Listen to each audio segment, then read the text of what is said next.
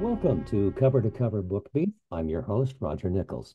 As we record this on July 16th, it is the 79th anniversary of July 16th, 1945. The date, the world's very first nuclear weapon was detonated in Los Alamos, New Mexico. Those of us who are younger than 79 have grown up in the shadow of that threat. And nearly 8 decades later, what is the current nature of that threat?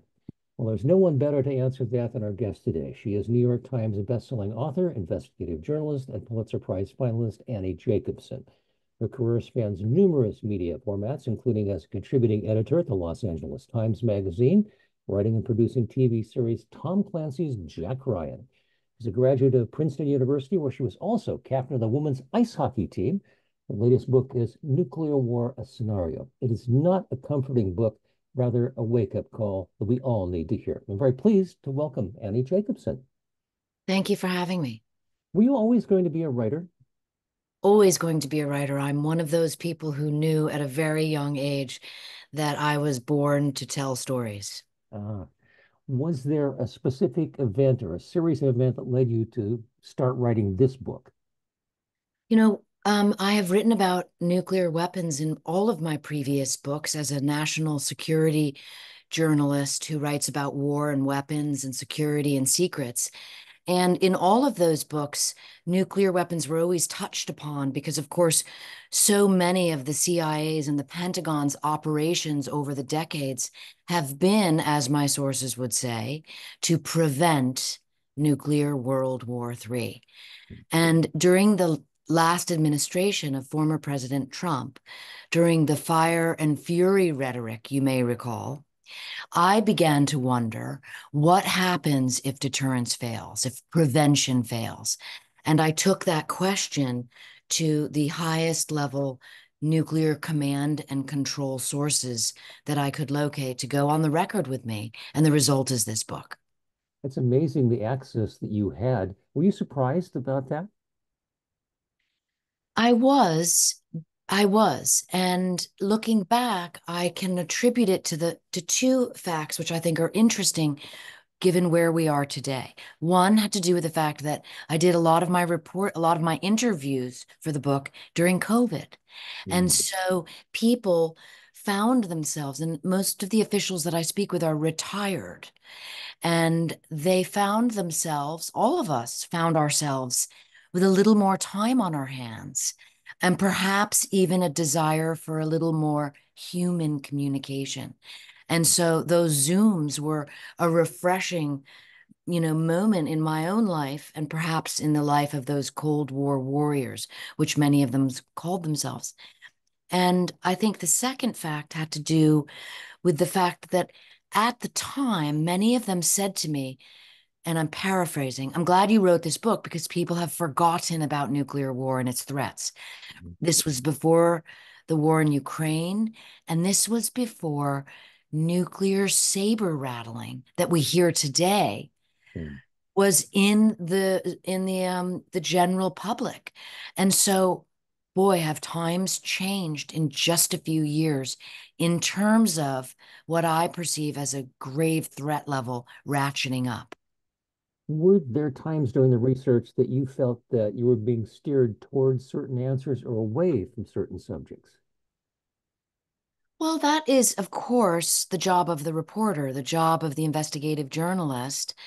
All of my books go right up to the razor's edge of what can be known by the public because often write about information programs that were formerly highly classified. And nuclear weapons, nuclear war games are among the most classified secrets in the government for a very good reason. Um, or rather, I should say, often for a very good reason.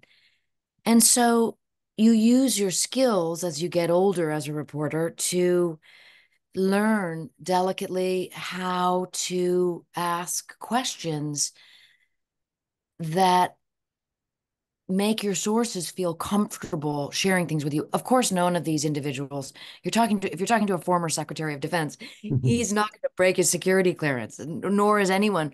A Q clearance is what you have when you work with nuclear secrets. But I work with my sources right off the bat from what I call the Eisenhower principle. And it goes like this, if I may. Everyone knows about Eisenhower's famous military industrial complex speech, in which when he his last night as president, and he spoke to the world, and he said, he warned the world, and particularly Americans, of the grave dangers of the military industrial complex. This idea that we were just making weapons, making more weapons, and to have more weapons. But in the latter part of that speech, he said something that is often overlooked that I share with my sources, which is the guiding principle for me. Eisenhower also said that it was an alert and knowledgeable citizenry that could balance out the military industrial complex. And that is what I do. I help the public become more alert and more knowledgeable, hopefully, through the books that I write. Well, I have to say that the amount of research on this particular one is absolutely spectacular. And I love some little touches. There are a few um, Easter eggs in there for those of us who read deeply. Like you talk about Omaha, one of the major defense areas in the United States, and you also mentioned that it's the birthplace of the pink hair curler and butterbrickle ice cream. Where you found that, I have no idea, but I love that.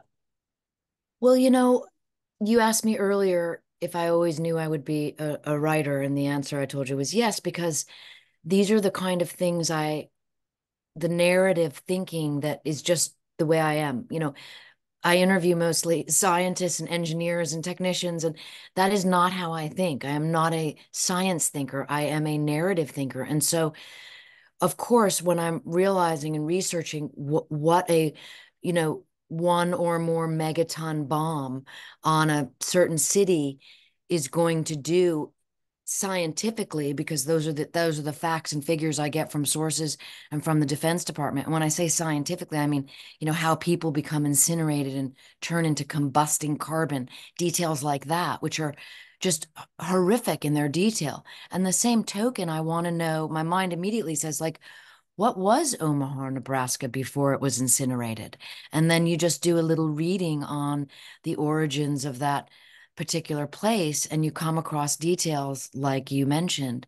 And for me, it brings it all back to the human element of all of this, which is really, I believe, the only way any of us are going to avoid nuclear sort of Armageddon, if you will, is by going back to the origin of all this, of like, we're the people who created this problem. Nuclear weapons are a man-made problem. The threat of nuclear annihilation is a man-made problem. There were once 70,000 nuclear warheads on the planet. There are now 12,500. That is a movement in the right direction. That can be solved by humans. But the way in which we are going with, enmity against our enemies, ratcheting up and threatening one another with weapons of mass destruction. This is madness. It is. And I think if you add the political trend to move away from democracies into strongman governments, does not help that at all. It certainly doesn't, and it's a point of my reporting style that um, I'm most content with, which is that I leave politics out of all of my books. You do not know how I vote. I write about POTUS, President of the United States, and the decisions that he and his office make and how it affects the rest of us Americans. And as a result, because I work pretty hard not to have a public opinion about politics, it has allowed me to have not just readers on both sides of the aisle, but sources. And so, and for example, I can do book events. I recently did a book event in Washington, D.C. at Politics and Prose with a member, like two gentlemen that were kind of in that, essentially we had a Q&A with the audience. One of them, John Wolfstall, was one of President Obama's national security advisors on nuclear weapons. The other was Lieutenant General Charles Moore, who, in addition to being a fighter pilot, in addition to being inside that bunker, the nuclear command and control bunker I talk about beneath the Pentagon, he was in there for much of his career. And then he was the deputy commander of Cyber Command. General Moore was sitting there with me too. And the three of us had this very lively, very, I thought, significant conversation about the complex conundrum of deterrence. And these are two people who would essentially be on two different sides of the aisle, never mind politically, but one of them in very pro disarmament, and the other one very much involved in nuclear command and control. That's amazing. You do make the point in the book as well. You share that with us that because you do that, you get you have the flexibility to talk with people of all different beliefs.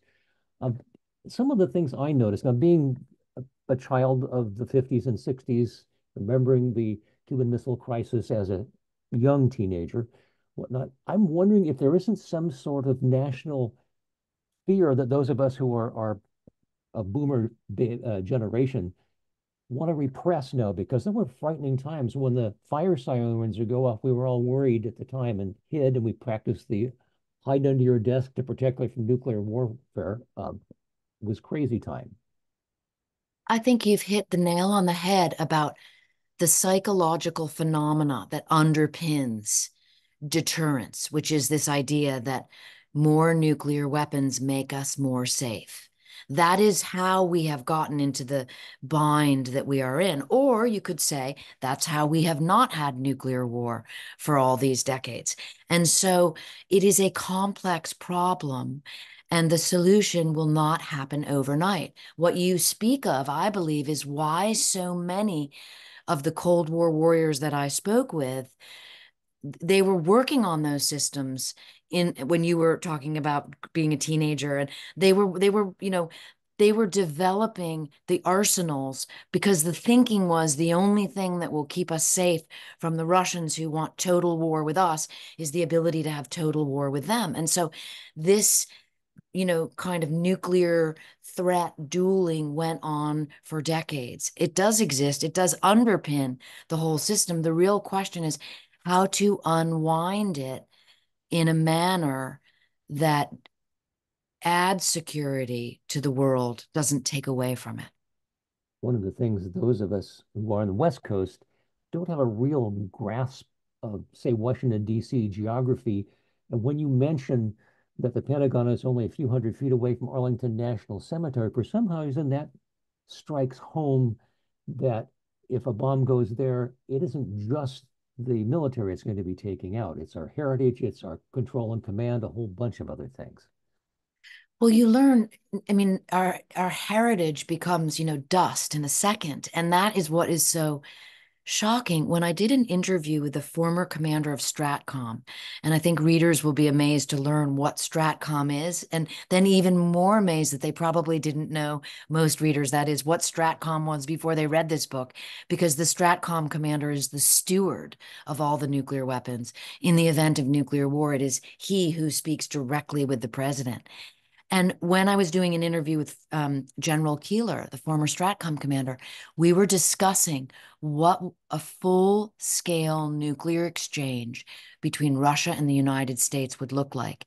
And he said to me, Annie, the world could end in the next couple of hours. And you report that in the book, which is one of those frightening things that we should tell people that the book actually explores a total scenario, as the title suggests, of a nuclear war starting and what happens all the way through that with an increasing escalation. And it is absolutely absorbing reading. That is something you must have fact checked a zillion times. Well, I take the reader from nuclear launch, that first fraction of a second when our satellite system sees the hot rocket exhaust on the back of an ICBM. That's how nuclear command and control is set up. It begins that quickly. An ICBM cannot be redirected or recalled. And then I take the reader very quickly in 3 acts through this, minute 72 when everyone's dead and nuclear winter begins and 5 billion people die. And yes, absolutely. As a reporter, you're constantly learning these facts, being astonished by them, and then double fact checking them, getting other sources to go on the record. I would learn things from a scientist with the Federation of American Scientists, Hans Christensen, who would give me statistics about, like, I'll tell you one shocking example, maybe leave the readers with this harrowing thought that our ICBMs do not have enough range to target North Korea without flying over Russia. I learned that from Hans Christensen, and it just seems, and he's with, the Federation of American Scientists, so he can't get his facts wrong, but you have to double check that. Because what would happen, and as I explain in the scenario that I write, that causes the decision tree problem that occurs as a result, is that Russia would almost certainly believe that those ICBMs were coming for them. And when you add into the mix that our current president has not spoken to the current president of Russia in more than 2 years, you can't really argue, no, they have a great relationship. They'd get on the phone and have a discussion. More than likely, they wouldn't even be able to contact one another. And so when I learned that information, I had to fact check that information. You cannot get that wrong. And I asked Secretary of Defense Leon Panetta to confirm that with me. And when he said, yes, that is a very serious problem, one's jaw drops, and you put that in the book. And then you let readers learn that information. There's so much retail stuff in here that I would say that your relationship with the Tom Clancy universe is either helped, or the people who love that will absolutely dig into this book. And there's so many frightening things. One of the things I wanted to ask about is you talk about the current operational plan that directed against just 4 identified adversaries: Russia, China, Iran, and North Korea. As that number of potential adversaries grows, doesn't the whole problem increase exponentially? It sure does. And, we have the world has 9 nuclear armed nations in the moment. And with Iran about to have the bomb, that makes 10. And these are very serious problems. The very few people seem to be paying attention to this. I mean, for example, the White House is supposed to report to Congress by law on the status of Iran's nuclear program. And yet the White House has failed to do that for over a year, the current administration. Well, why have they failed, and why is no one paying attention? You tell me. But this is a true fact, and it was reported just the other day in the Wall Street Journal again. The point being is, when people have such a focus on partisan issues, on cultural issues, I believe it is to their own detriment not to pay attention to the issues, the existential threats that affect all of us. That's why I wrote Nuclear War Scenario. What do you hope the readers take away from it when they close the book? The nuclear war is insane. It's madness. Every single one of my sources told me that, literally or figuratively. And the idea that this is a problem that can be solved by humans is also very true. But who is paying attention? That's the question. And that's why I wrote the book. I hope people read the book and are perhaps scared into action, the way that, interestingly, when I was a kid in high school in the 80s, there was a TV movie on ABC called The Day After, and it scared the crap out of me. And, I was just a high school student, so there was nothing for me to do. But at the time, President Reagan was one of the people who also had the bejesus scared out of him. And he changed his position on nuclear weapons as a result of that. And that is why he reached out to Gorbachev. That's why we had the Reykjavik summit. And that's why we're down to 12,500 nuclear warheads from the 70,000. Change is possible. And it's probably time to watch that again. I remember the most frightening scene was in the countryside watching the ICBMs take off from our and knowing what that meant. I want to thank you so much for an extraordinary interview and the extraordinary book, which I think should be read by every single American. Our guest today has been the incredible Annie Jacobsen. The book is Nuclear War, a Scenario. Thank you so much for an extraordinary interview. Thank you for having me.